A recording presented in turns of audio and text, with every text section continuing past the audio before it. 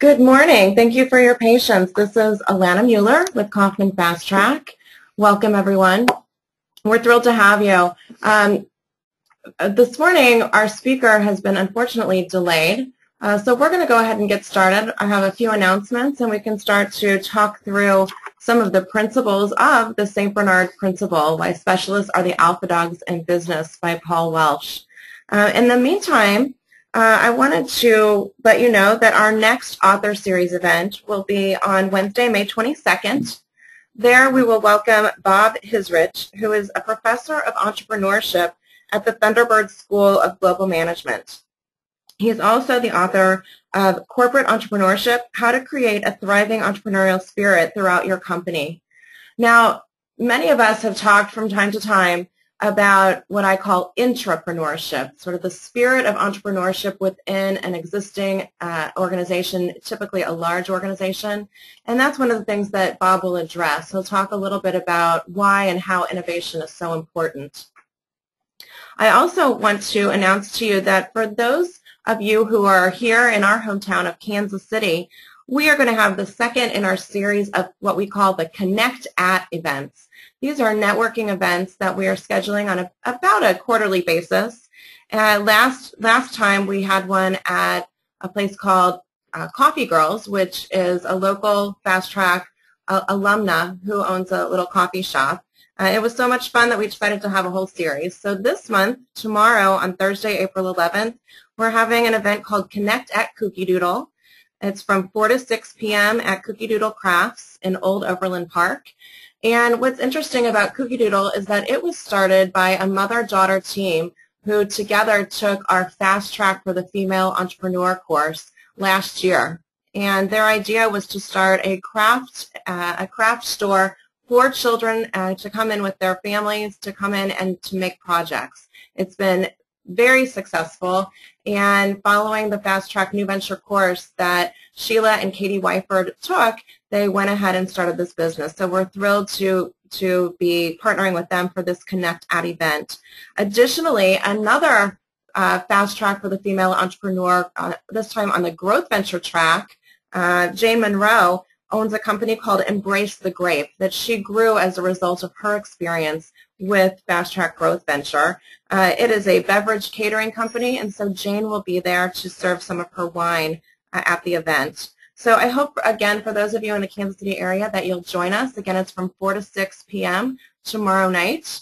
And for those of you in other cities, we know that several of our affiliates are considering hosting similar events in their local areas. So I hope that you'll participate in those events as they become available. I'm here with my colleague, Michelle Markey, and in Paul's absence, we hope that he will still be able to join us. It appears that he's had some car trouble this morning. We're going to talk a little bit about the principles associated with the St. Bernard Principle and think a little bit about how it can be useful to you. Yeah, so this is Michelle, and thank you for joining us. As normal, when we have these sorts of webcasts, if you have questions and are interested in typing them in, we try and monitor them actually pretty closely. So from this angle, we'll answer questions kind of as we go. So I don't know how many of you have had a chance to read or at least take a brief search through the St. Bernard Principle, but the overarching message, as you can see here in the tagline of the top of the title, I should say, is that really specialization is really to your advantage. And so in our business world, what we know is that the more specialized that we can make ourselves, the more we can set ourselves apart. And at the end of the day, it's a little bit around establishing your competitive advantage. So let me take you through some of the slides that Paul had for us and really talk a bit about how we might find ways to really identify ourselves as specialists. And one note that Paul made with us when we were setting this webcast up with him, and the reason actually, frankly, that he wrote the book is that in an ever-growing marketplace, whether that be virtual or geographical or whatever it may be, that there is a growing and compelling business case for finding ways to set yourselves apart from your customers. And while that seems to be pretty much common knowledge and common sense, what we find is that there are a lot of businesses when they're launching, and frankly even after they've launched, really haven't thought clearly about how to establish themselves as a competitive difference in the marketplace. In fact, I'll segue for 1 second. One of our courses that we offer is Growth Venture, and Growth Venture is for existing entrepreneurs that have had some success in business. And when we talk with the entrepreneurs in those courses, we ask them, what is your 3-year plan? What is your strategic vision for your company? And frankly, a lot of times what we get back is a look that tells us they really haven't spent the time to identify not only just a strategy, but once that strategy is there, how they might find a piece of the market and set themselves apart and really grab a competitive share. So Paul's point really is the people and the businesses that really succeed are those that find a way to carve out a specific part of the market, find a way to become really talented and good in that market, and then really own it. So the reality is there's a lot of competitors out there, and frankly they all are after your business. It is an increasingly competitive business climate, and that's a good thing from our standpoint. If we're simply looking at the economics of things, we're happy to see that business is growing, but that also means for those of us in business that competition is growing as well. All right, I'm going to make sure I don't have any questions. It looks like I did. Okay. Next slide, I'm going to go on and talk just a little bit about how to really make yourself, as Paul puts it, EBAR. How do you make yourselves that one that everybody else wants to go after, whether you're the Google or the Microsoft or the Facebook or even some of your more local entrepreneurs. The key point here is that specialization makes opening doors a lot easier from a business perspective, and it also helps you foster your listening skills as it pertains to working with business prospects. So how do we become that specific one? And we know that the point is that when you're a specialist, selling is frankly just an easier endeavor all around, because you're a specialist and because you've got your competitive edge, and that's what really establishes you in this case as the alpha dog. All right. So the question comes back to, for you as a business owner, and I will tell you there are several, well over 100 of you on this call, and for each of you the question really is, how do you find a way to establish yourself as that specialist, going from a generalist to a specialist? And I think the real important point here, and in fact, if you're taking notes, I'd jot this down. It's not necessarily an overnight transition. It is a transition that is, to the point I made earlier, a little bit of a strategic endeavor. So if I'm thinking today, how do I set myself apart from my competition in the marketplace?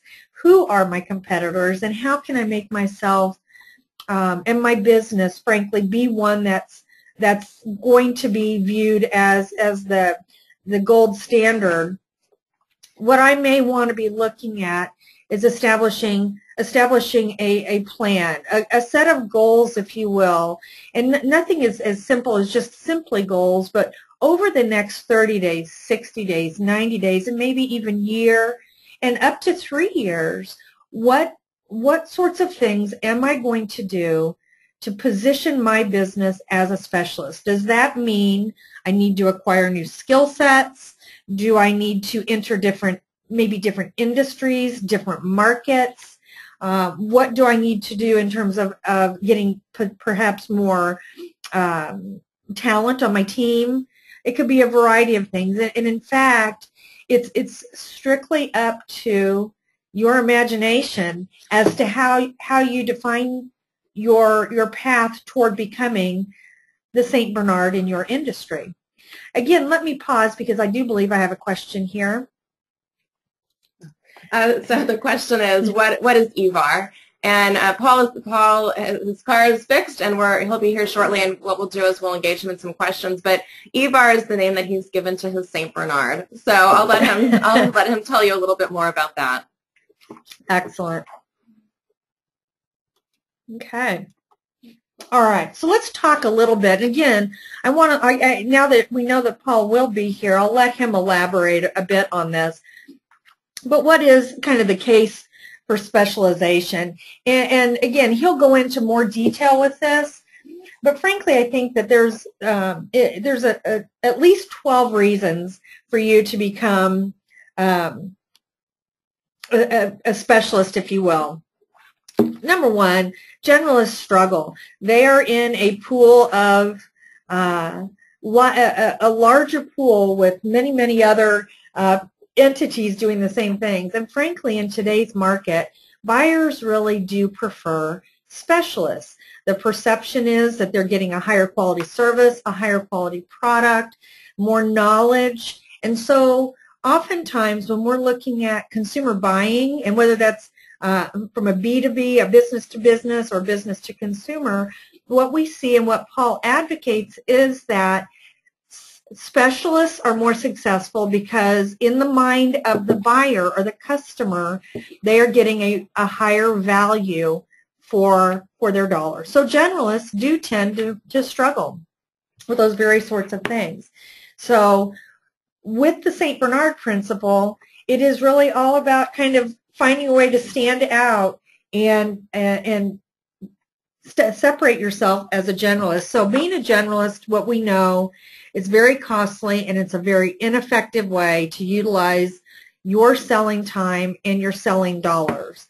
And for you as an entrepreneur, finding a way to maximize your investment is really key. There are a lot of things that are vying for your investment dollar attention, if you will. So again, using that in the most successful way possible is helpful to you as the entrepreneur. So again, in his world, what are those block boys talking about? And I'll let him talk to this. Well, and I think this has to do, he references H&R Block. And, in the early days of H&R Block, that's one of our homegrown Kansas City companies. It was two brothers who thought that they might be able to make some money if they focused strictly on taxes. And so, when it comes to, did that make sense? Was that something that was feasible for them to do? Clearly it has been. This is a company that is known at least across the nation, and they've been enormously successful focusing in on the thing that they believe they're best at. So they've carved that niche, and it's turned out to be a quite successful niche.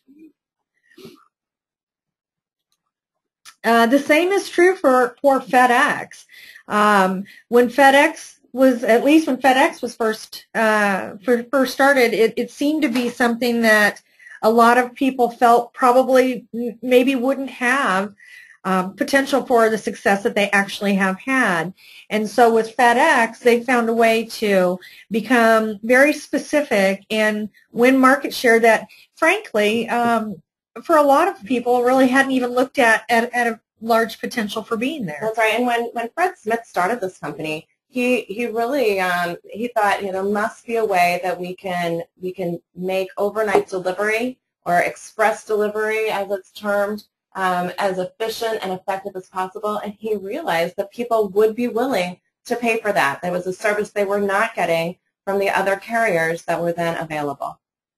So let me pause here and just ask you to think about, in your particular industry, oftentimes, and I hate to use a completely overused phrase, but it seems to be fitting, really it's becoming a St. Bernard, becoming a specialist is really reframing reality and looking kind of for those sorts of solutions to problems that are maybe unheard of, and doing things a different way. And it may not be radically different, but it's enough different that it sets you apart or sets the business apart from the competitors. What we see at FastTrac is the entrepreneurs that are most successful today. Yes, they are using maybe different means and methods of communicating with their customers, but they are making it very easy to do business with them. They're satisfying a very direct need, and they're doing so in a way that kind of defies common thinking or standard thinking. And just that shift of it is enough to really differentiate them. So for the sake of this webinar, one of the things that we would like to urge you to do, and if you're an entrepreneur, do this. If you're one of our team of partners that we work with, facilitators or program directors, encouraging our entrepreneurs to really look at business opportunity today differently than maybe they did even a year ago, because the world is changing at an extremely rapid pace, which obviously we all know. But the really cool thing is that with that rapid pace comes a host of new opportunities that really are yet to be tapped from an entrepreneurial perspective.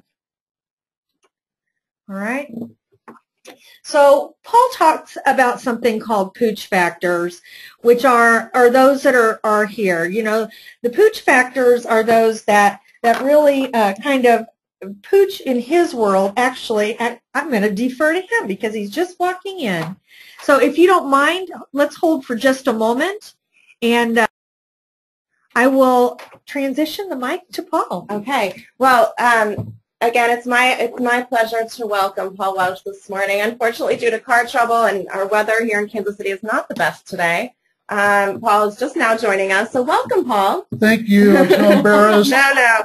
This is my top professional embarrassment in my life, but we'll make up for it. We have over 100 FastTrac members of our community joining us this morning, and so we've gone through many of the slides, and Michelle and I both are very familiar with the book, and so we've talked through a little bit kind of what we read from the book, okay, what we gained from it.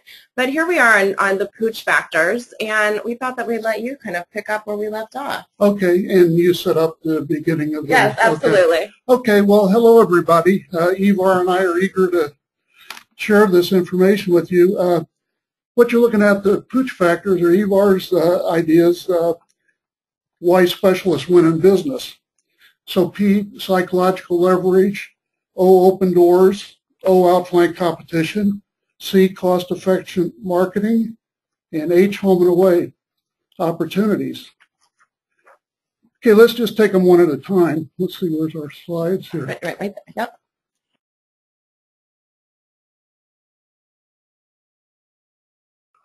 Here we go. Okay, so cognitive psychologists will tell you that human beings can't hold two conflicting beliefs at the same time. That's the principle of cognitive dissonance.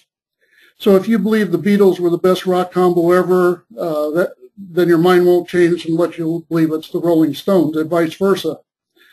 So if a European trader believes St. Bernard's Crossing the Alps LLC is the best choice for safe passage, then they won't choose an Alaskan Husky, even though the Husky promises to deliver them in a sled. A second psychological principle is that of confirmation bias. That's a tendency to confirm what we believe and discount what we don't. So if we believe Japanese cars are more dependable than American cars, we'll notice the Ford Escape broken down on the side of the road, but totally ignore the Honda Accord that just been towed a mile back. In the same way, once you believe Ivar's selling points, competitors have little chance of changing their mind. So there are many psychological reasons that buyers prefer a specialist, but let me just stop there. Simply put, cognitive psychology favors specialists. So let's move to the second pooch factor, opening doors. If you're like most people, you have favorite suppliers, an accountant, a caterer, a banker, a financial planner. Of course, every other accountant, caterer, banker, and financial planner is trying to get their business. And if you're happy with your current suppliers, talking to those others seems like pretty much a waste of time. But since you're a nice person, You allow a few of them the courtesy call, but not everyone, because you just don't have the time. None of us have the time. So the ones you see are long shots to get your business, and a lot of others don't even get a chance to present to you. The ones who do get appointments are those who can differentiate themselves. Specialization is a terrific way to differentiate. Specialization opens doors. And the reason is that we're wired to think that a specialist might know more than a generalist about the specialty that they're in. So specialists are more likely to get the appointments. And then there's another even bigger plus. Prospects are better listeners when they're speaking to specialists. So how do I know that? Well, my clients who have moved from generalist to specialist tell me that's the case. They say people just listen better and want to know more. So specialization makes opening doors easier and improves the listening skills of prospects. Let's see, next slide. Okay, so outflank is the key word in the second O in Pooch factors. And the best way to demonstrate this point is through a true story that I have. Several years ago, a healthcare client of mine asked if I could help them in their search for an advertising agency. We developed a request for proposal that was sent to 26 agencies. 3 declined, but 23 submitted the paperwork. My client had 5 members on the search committee, and I asked each of them to select and rank their top 3 after reviewing the RFPs. Out of 23 agencies, 1 appeared on all 5 ballots, and only 1. Why was that? It was because they specialized in healthcare.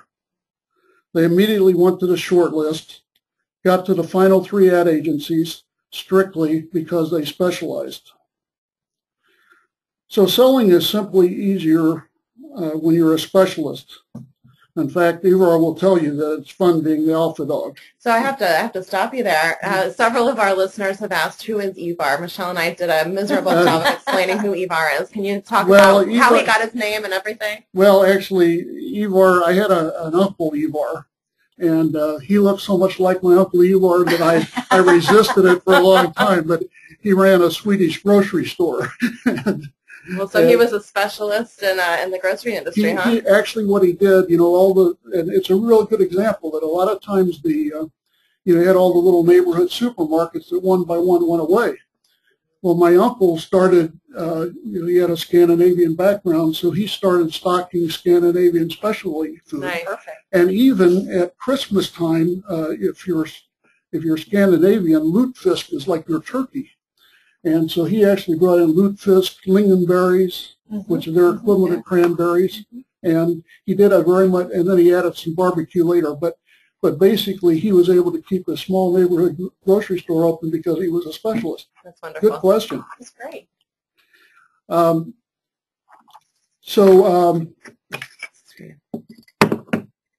Anyway, so we developed that request for, well, what I was saying is, so you can really, selling is easier when you're a specialist, and you can actually get down to the finals without doing anything more than being a specialist. So then, let's see the next slide here. Okay, so the C in Pooch factors is cost-effective marketing. It's incredible how much more cost-effective a specialist can be compared with a generalist. The best way I found to demonstrate that is through the new business balance wheel, which we'll put up now.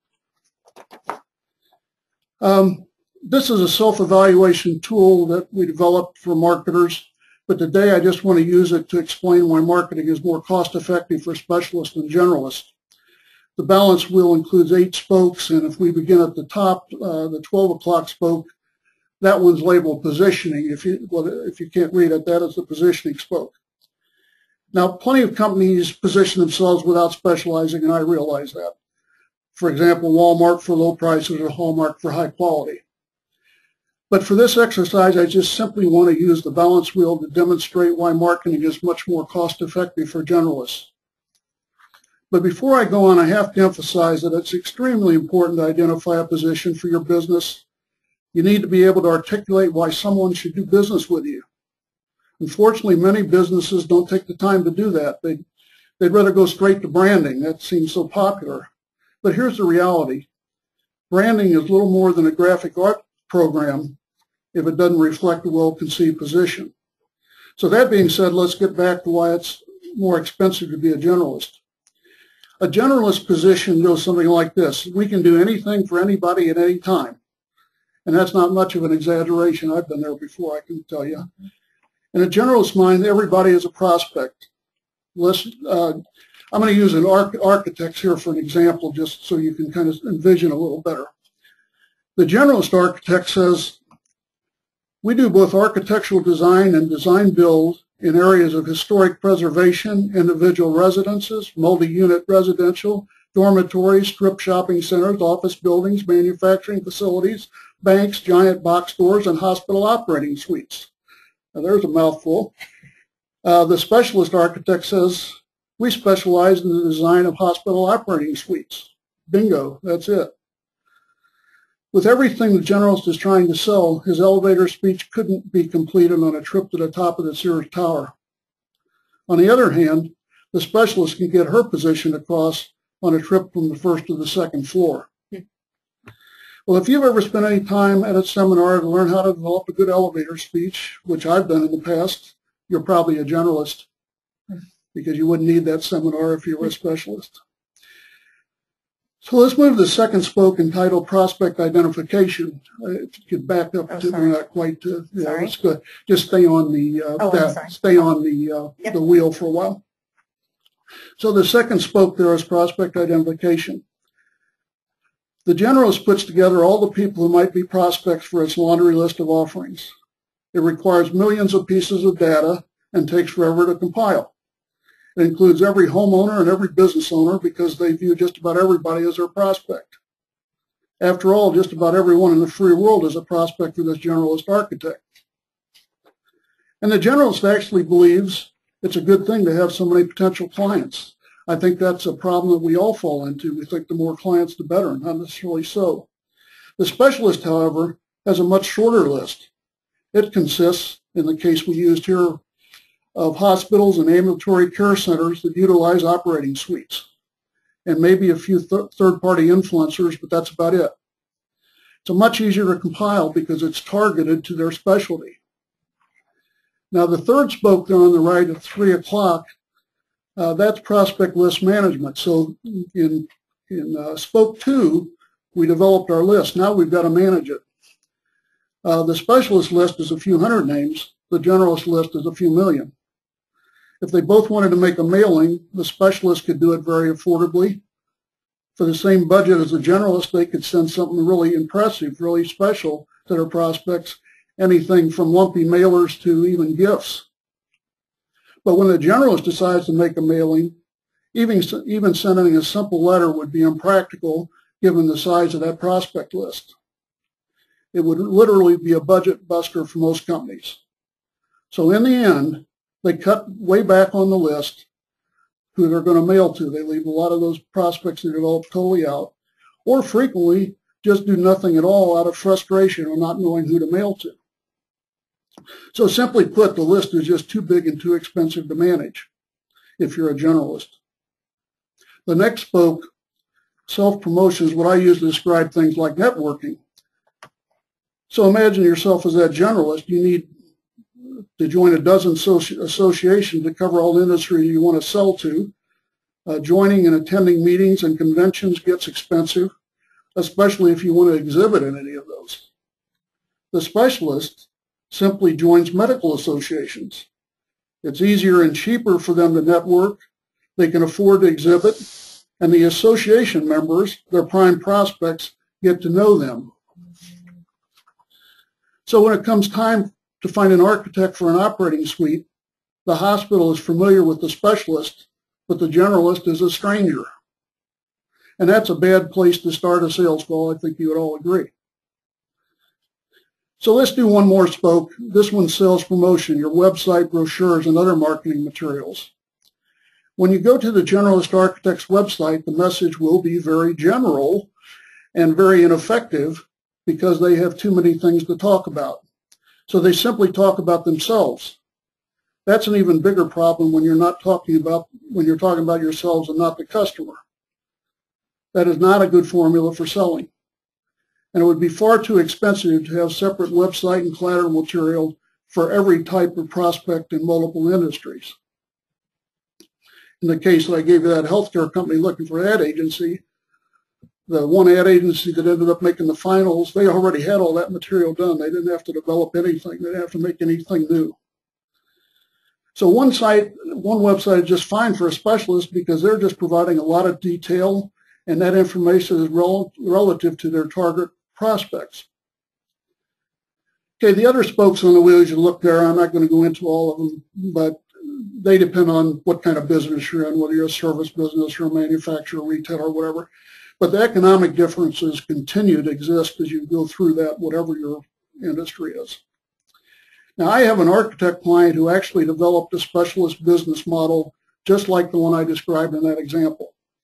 He went from a generalist with an okay business to a specialist in designing operating suites. What's amazing to me is they now write the architectural specifications for operating rooms nationally. Now, can you imagine what a competitive advantage it would be for you if you were writing the specs for your industry? The final push factor is home and away opportunities. Okay, let me use a different architect example, not that I just do business with architects, but this one's too good to pass up. So to demonstrate our age here. Now, I grew up in Missouri. My career moved me to the East Coast twice, New Jersey and Connecticut. And most natives of those two states that I met just viewed the Midwest as flyover country. They could never accept that there was one thing in Missouri that was on a par with anything on the East Coast. For the most part, they couldn't understand why anybody would even live in the Midwest except to raise livestock. Okay, so with that mindset as a backdrop, when New York decided to redo Yankee Stadium, they needed to find an architect. Certainly, there are an abundance of good architects on the East Coast, but with the face of baseball's most storied franchise in the balance, they chose a Kansas City, Missouri firm to do the work. Now, that's pretty surprising, isn't it, based on the background we talked about. The firm was Populous, and they were chosen because they're specialists in stadiums and arena. As I said before, and Ivar says people want to buy from specialists. And it's not like Yankee ownership is any unique in that regard, because Populous also designed baseball stadiums for the New York Mets, Baltimore Orioles, Chicago White Sox, Cleveland Indians, Minnesota Twins, San Francisco Giants, St. Louis Cardinals, and more. All those cities have great architects, but they were not specialists in stadiums. So the folks came to Kansas City. And by the way, by specializing, Populous is the largest architectural firm in Kansas City doing nothing but stadiums and arenas. They're a purebred St. Bernard all the way. So here's the bottom line. As Ivar says, if you want to open your geographic opportunities, your paw print will be bigger as a St. Bernard. Okay, next slide. Okay, so the arguments for specialization are so compelling that if you're a generalist, I'm sure you just rush out of this webinar and rush home and change your business model. But I'll own up, I don't think that's going to happen to many of you. And the reason is, a couple of reasons, but one is that just change is hard. And besides, everything that Ivar and I have told you so far is really counterintuitive. Intuition suggests the more things you have to sell, the more you'll be able to sell. Let's see. We'll go ahead. Next slide, please. And then we'll go to some questions here at the end. Okay. You want me to kind of rush through here? Oh, no. Okay. No. Well, let me ask a question, actually, sure. Because I think it goes before you go too far. One of the questions we have is, what do you do when several of your competitors are also specialists? Well, frankly, very few are, because it really takes a lot of guts to do it. If you get in, then at least you're on an equal playing field with them. Mm-hmm. If you're a generalist, you're not. So it doesn't happen very often, but when it does, at least you can enlist your other selling techniques, and And one thing that I found with some of my clients too is they if we have time, I'll get into it later, but folks who change from a generalist model of direct marketing and fundraising, they move to a specialist model, just doing monthly giving programs. Mm-hmm. And as they go out and call on people, they find out, they think, oh, we really narrowed it down now. We're just doing monthly giving programs. Mm-hmm. But then they'll get out and they'll call like on a university foundation, and they say, you ever have an experience, are you a specialist in university foundations? So really what you want to do is you drill down as far, and we'll get to it a little bit and show you still have to have the economic model. Right, right. But you drill down as far as you can why that economic model is still valid. Well, and I think it sort of begs the next question. Another listener has asked, how early in the process should you begin to become a specialist? Well, if you're a startup business, I think you should do it right away. I mean, there's no, you've got a blank piece of paper there. You're designing what your business will look like.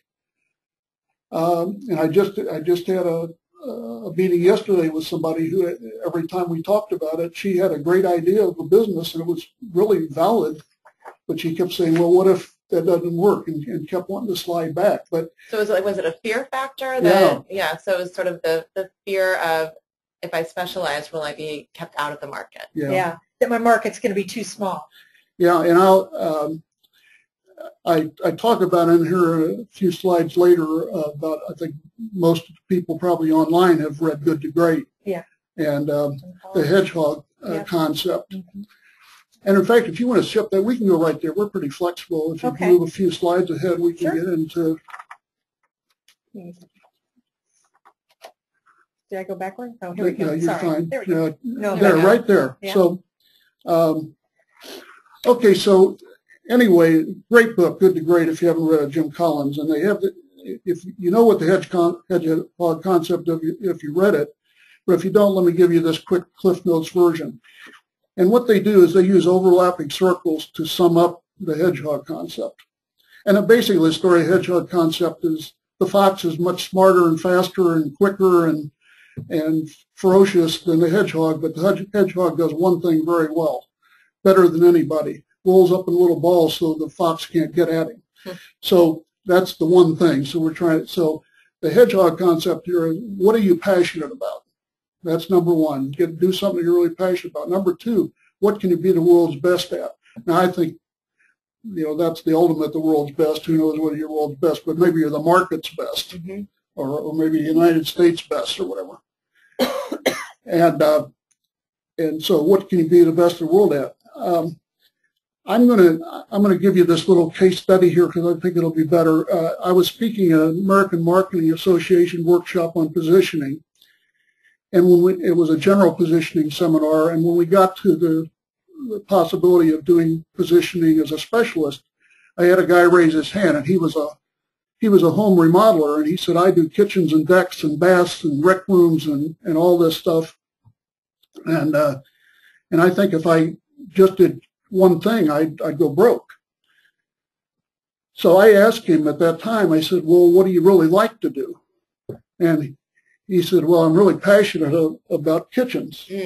So there it is, the hedgehog concept, the passion, the first one. And I said, well, are you any good at that? And he said, yeah. He said, we're really good. He said, we won a bunch of awards for our kitchen design. And so, world's best or the market's best or what do you want to say, he was 2 out of 3. And the third one is the economic engine, and it's, could I make enough money by specializing to walk away from the other stuff? Does that make sense? It makes sense, but one of our listeners has a really good question and it speaks to what you're talking about. I think a lot of people, when they start, they haven't learned or thought about this concept of specialization versus being a generalist. And I think a lot of people enter the market as generalists because of the economics. It appears that there's a bigger piece of the pie. They're brand new entrepreneurs, and there's a bit of a taking a leap kind of thing. So the question from one of our participants is, how do you, now that you know this, how do you transition from being a generalist to a specialist, and what does that journey look like? Okay, well, there's kind of two questions here. One is when I start business. And when I start business, I'm going to say, okay, in the case of this home remodeler, for example, Harvard University puts out data on how much sales volume there is in a market. So you can actually go in a lot of industries, you can actually go in and find out, okay, what is the total pie? Okay, and then once you know the total pie, you say, well, what's a reasonable market share that I think I could get out of that? And let me tell you, you're going to have a bigger market share as a specialist than you are as a generalist. You're going to have fewer competitors. You're going to win more sales. You're going to do all that as a specialist. So you drill down and say, okay, and so what he has to do is look and say, well, would kitchens be enough for me? And in fact, if we can go to the next slide, I'll show you my elementary school analysis of that. Okay, I'm going to say, what if there was $1 million in kitchen sales in a market in any year, and there were 100 generalist contractors, all things being equal, each of them would do about $1 million in it. But what if one of those 100 was a specialist? And from what we've talked about and what I've seen, people would rather deal with a specialist. I get that every day. It's amazing how many people who are negative about it, they think about it and say, that's the way I buy. A friend of mine the other day, he said he had been denouncing the whole idea of specialization, and he said, called me up and he said, Paul, I was going to do a stone patio for my backyard, and I got a magazine that had all kinds of suppliers. And he says, I'm not looking at anybody that doesn't say they specialize in stone patios. And he was totally against the whole idea of specialization. And then he starts realizing, you all will see it in your everyday life as you look, as you go through there. As you walk out of wherever you're at today, you'll see what I'm talking about everywhere. So it's almost like it's the vernacular that frightens people. Yeah. It's this notion that somehow they're limiting themselves as opposed to expanding the pie by becoming a specialist. Right. Yeah. That's a great point. And we skipped the thing we skipped over there. I met a guy at a breakfast seminar, and he is the largest. You don't have to go back to it. I'll just talk about it. Okay. But he sells baseball bats and gloves. That's all he sells, and he's the largest online seller of baseball bats and gloves, the largest anywhere. And people say, well, gee, why don't you sell basketballs and why don't you sell uniforms and cheerleading outfits and all? Because look, if you had all these things to sell, how much more you could sell? And I asked him, I said, what do you because what he did, he even breaks it down. He has a website for baseball bats, and he has a website for baseball gloves. It's interesting. Another one of our listeners asked, could you create different models and market them separately? So in a way, that's what he's done. Here's my specialty site for bats. Here's my specialty site for balls. Yeah, exactly. Yeah. And what he tells them, he said, look, he says, I'm not even touching the market share for bats and gloves. He says, I'm the leader, and I haven't even touched my potential. He told me, so why do I want to dilute my efforts? So when you think back to that third circle in the hedgehog thing, you first analyze what is the market. I mean, you don't want to be the whole market. It's like that architect with 1 million prospects. You don't need 1 million prospects. How many prospects do you need to be effective? Because you'll be more effective as a specialist. So there's another question. Do you mind if we just jump in with it? That's fine. I'm at your beck and call here. Okay, so the question is, wouldn't specialization create a balancing act in obtaining market share of my respective industry? So for example, personal coaching, specializing in business protocol versus sports protocol, and the participant says that they diversify in this arena with a number of topics relative to sports, etiquette, etc. I think maybe something that I've found, because it's real scary to think about being a specialist. I don't discount that, even though we can go through, and if you look at the data and look at everything, you say that's what I need to be. But if one of the things that we have in the book, there's a ranking deal in the last chapter, and the first one is purebred St. Bernard. It's that architect that does nothing but stadiums. But the second thing is I think perhaps if I was going to write another book, I think it would be on the litter twin strategy. And what the litter twin, there is in the dog world, there is such a thing as litter twin, but the only way you know is if you do a DNA test or you happen to be out there at birth and see they're in the same sack. But trainers then, if they know they have litter twins, they will separate them after weaning to train them because they get in the way of each other. And that's why I call this one. So this is a more safe way to do what we're talking about. So you leave your own business intact. Do it the way you've always been doing it. And then you move to a litter twin. You pull out something, one piece of that business, you know, if it could have been, could have been baseball gloves initially. You know, he pulled out baseball gloves out, still had his overall company that sold a lot of things, but he pulled out baseball gloves, had its own website, its own budget, its own selling points and everything. And I think that is the less scary, not real expensive to do. You got to create a different website, you got to do some different materials, but not super expensive. And it can be very powerful. And I don't know, I'll have time to get in it, but a case study I was going to give is that direct marketer, and they left their one company intact that was a generalist. They brought out the engaged giving, the monthly engaged giving part, and made a different company. And now they don't even mess with it. They let the momentum carry that business as long as it could. They were had existing customers and referrals to the generalist business, but now they don't even touch it. I think they've closed it down because they're doing so well, specializing just in monthly engaged giving. So their journey then, actually, they took a safe route in a way. They did. Because they kept their one business intact, and they set up their specialized, and they just let the path go as it did. Yeah, they let the path go. And what I told them, I said, now put all of your sales and marketing efforts against the specialist company, you know, because that's where you're going to see the returns. Mm-hmm. But you're still going to have some business out here. But I actually tried when I was looking up the website. I can't even find their website for the old company. I wasn't aware they've closed it down, but I think they have. But they're doing, you know, and they're doing work back into broaden your geographic reach. They're doing work in North Carolina and Wyoming and Colorado and Texas and Kansas and Missouri, because when they call, you know, there's plenty of fundraising companies and there's plenty of direct marketing companies, but they're calling all over the country saying we specialize in monthly engaged giving, and they get the people want to see them.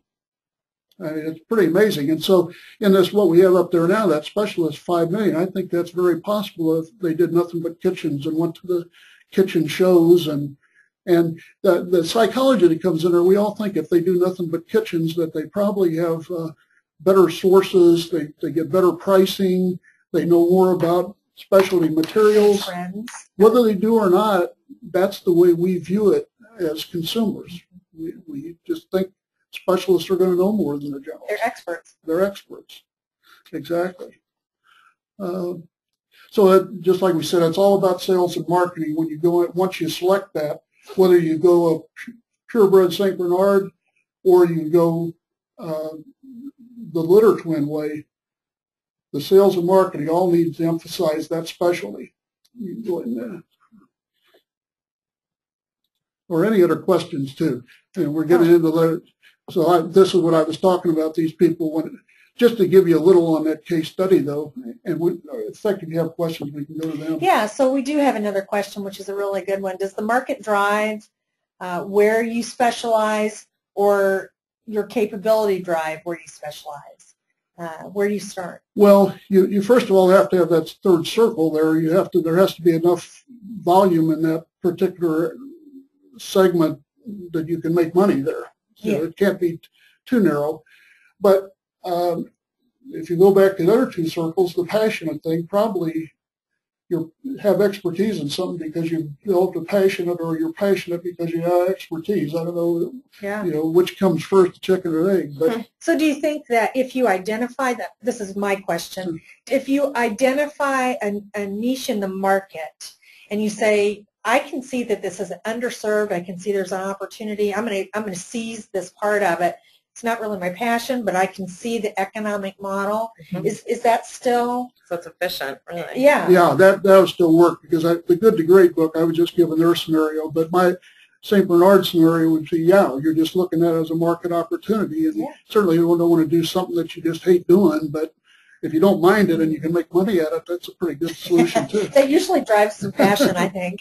Paul, we have time for maybe one more question. I know you probably have a couple of wrap-up slides, but one of the questions that came in even prior to the webinar, somebody submitted it. It's a person who's a consultant, and she says, in consulting, what is the relative importance of a specialist's credentials versus basically credentials and expertise versus having tools and methodologies to promote or to market? So you talked about it being all about marketing. She says that she's thinking of this specifically related to the new business development process. She says that her business does strategic coaching and change leadership work with a focus on developing successful women leaders. So I guess the question is, does she need to have kind of that street cred and or is it really the tools and the products and services that she has to offer, or is it a combination? Well, it can be a combination, certainly, but I think what you look at it when you say, I'm going to do women business consulting, I mean, that's a pretty big area. What if I said I'm only going to consult with women retailers, or I'm going to, how can you drill that down further? And then you drill it down as far as you can where you still have a market opportunity. So only executive leaders, or only women in engineering, or something like that. So you keep specializing, or you keep kind of getting as close to a particular expertise as possible. Exactly, because once again, people want to deal for specialists. I wasn't going to use this example, but actually the guy with the paver brick, he's a client of mine, and the first day I went in to do work for him, he said, I know you got the book, and I don't want to hear about it. He says, when I have time, I'll tell you about why specialization will work when you have time. But we don't have time now. We get into my stuff. And in that very meeting, he's a retained executive search consultant. And he does a lot of work at hospitals and banks and industry, and then a lot of other stuff. He'll do anything that comes in. So he said, no, I kid, you're going to screw around, you're going to mess me up here. But in that same conversation, he told me, I was over at a hospital the other day, and the hospital said, do you have any expertise in pulmonary? And he just kind of blew it off. And then I'm in his office the next time. He said, Paul, he said, I thought I had this hospital client lined up, but they ended up going to Houston and I said, well, he says, can you help me? And I said, well, what did they go to Houston for? He said, well, Houston firm had a specialist in hospitals. And I said, I can't help you. I said, you can't compete with a specialist. Right. So, that's great. That's great. So he helped you prove your point. Well, people do. The more they talk, if I go out to lunch, halfway through the lunch, they start selling me on why it's right.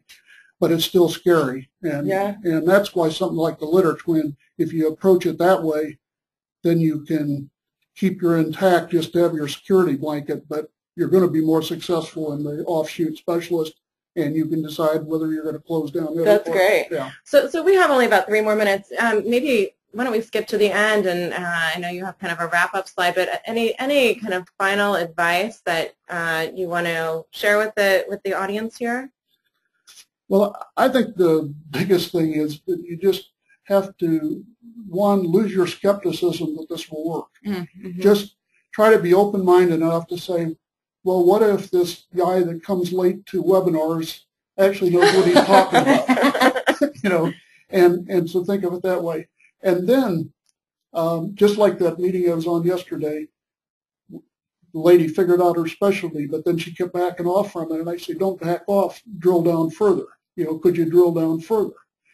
And, she was talking about senior living communities, and then she thought, well, outstate or independence or what, and she still had plenty of money to operate. If she's successful in that segment, she was going to operate. So every time you think about pulling out, think the opposite of how you might drill down. That's great. And lose your skepticism.